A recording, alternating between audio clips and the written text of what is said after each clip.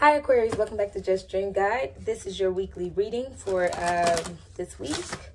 So I'm going to do a situation, action, outcome card, and then I'm going to clarify. And then I'm going to pull an oracle card. This week I'm using the Work Your Light oracle card. So Aquarius, what is your situation? What's your outcome, Aquarius? What's your outcome? Action. And then your outcome. The world. So your situation is going back to school. You're learning everything that you need to learn. You are learning this week, Aquarius. You are getting in the whatever school, in the kitchen, and learning. Learning all you can about a subject or career, going back to school, taking a seminar, or finding a mentor. You're finding attention to detail and skilled work that you love. That's your situation, Aquarius. Your actionable item is King of Wands, which is to step into your power. Really step into your power this week. If you're learning, then you need to understand that you can also lead as well. Once you learn something, you can take somebody else with you. Absolutely be a tutor once you learn. And that helps you continue to learn. So it says motivational, inspiring, theatrical, ambitious. Take a leadership role. Step into the spotlight, public speaking. Keep your eyes on the big picture. Communicate your vision. And don't be sensitive to criticism. That's for you, Aquarius. Okay? So the outcome is the world. The world, many blessings. Positive blessings, okay? A brilliant success, a time of joyful accomplishment and spiritual enlightenment. Freedom to do whatever you want. Being proud of yourself. Once you learn something, then step into a leadership role from it. Then you'll be very proud of yourself this week, Aquarius. Very proud. I'm getting that you guys are going to be doing some kind of training this week. Like learning something in order to train somebody else to do it. But let's clarify. Eight of Pentacles. Eight of Pentacles. Eight of Pentacles. Give me 3 cards for Eight of Pentacles. Clarify.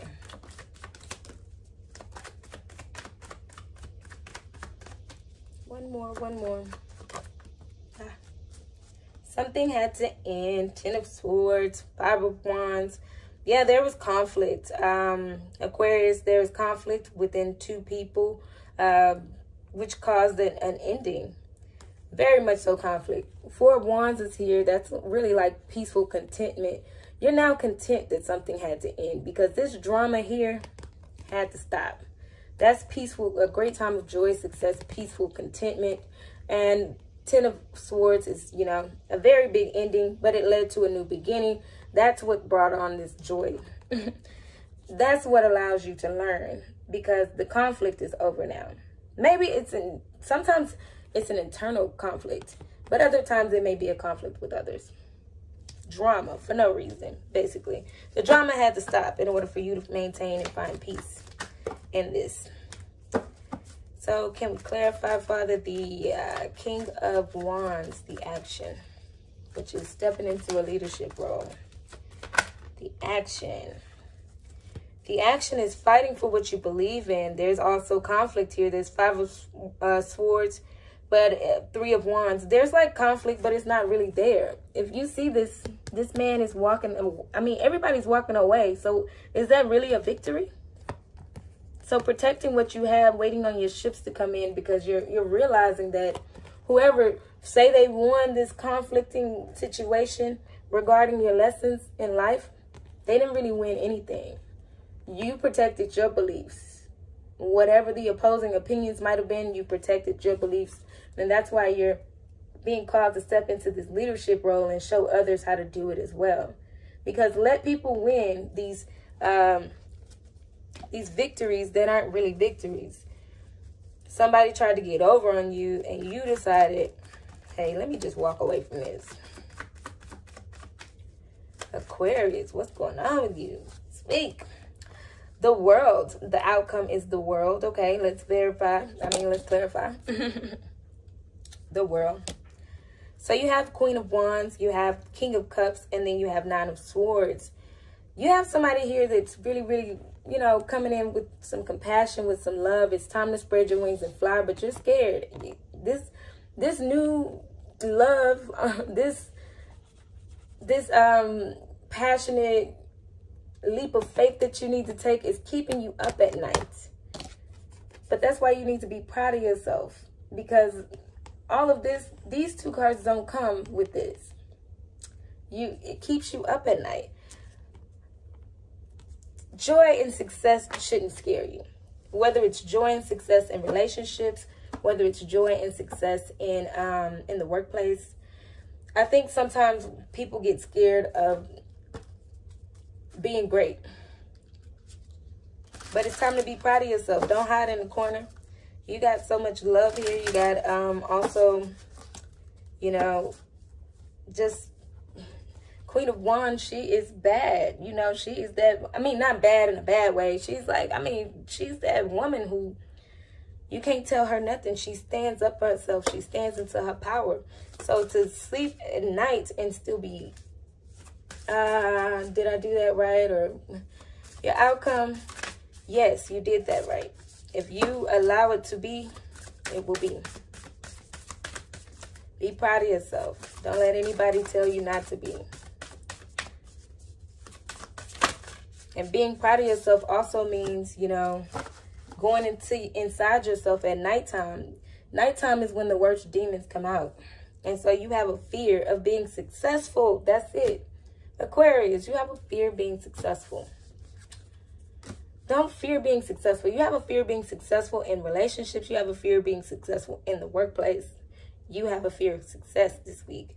Be careful with that, because that's why the need to be proud of yourself and step into a leadership role and to learn everything that you can. Because once you learn everything, your confidence goes up and you don't have that fear anymore. Your confidence absolutely goes up. Your oracle card is answer the call.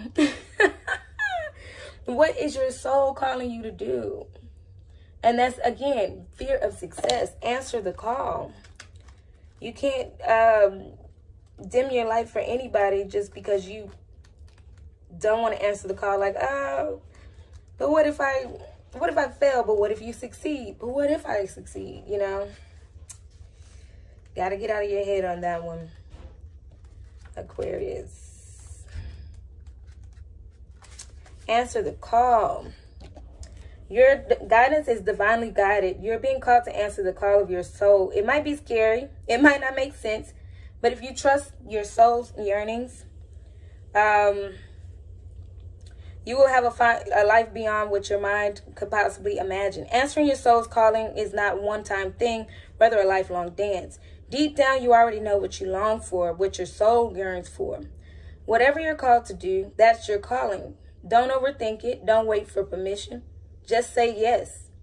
Most people are waiting for a step-by-step plan before they take the first step. But intuition doesn't work like that. It takes faith and courage to answer the call of your soul. And that's why most people don't do it. But you're not most people.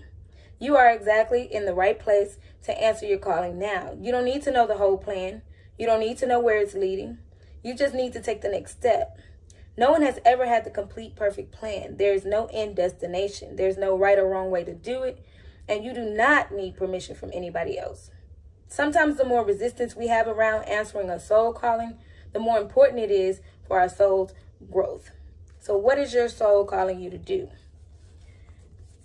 Situation is Aquarius. Listen up. Learn what you can. Learn all you can. Then go around and teach. Let your light shine. Take a leadership role. Step into the spotlight because you've learned it. There's no need to doubt yourself at that point. And then your outcome is gaining the world. Being proud of yourself for doing that. Being proud of yourself for answering the call. Going for what your soul says to do. So, that's for you, Aquarius. I hope this information helped and blessed you. Thank you for watching. I hope to see you guys next time.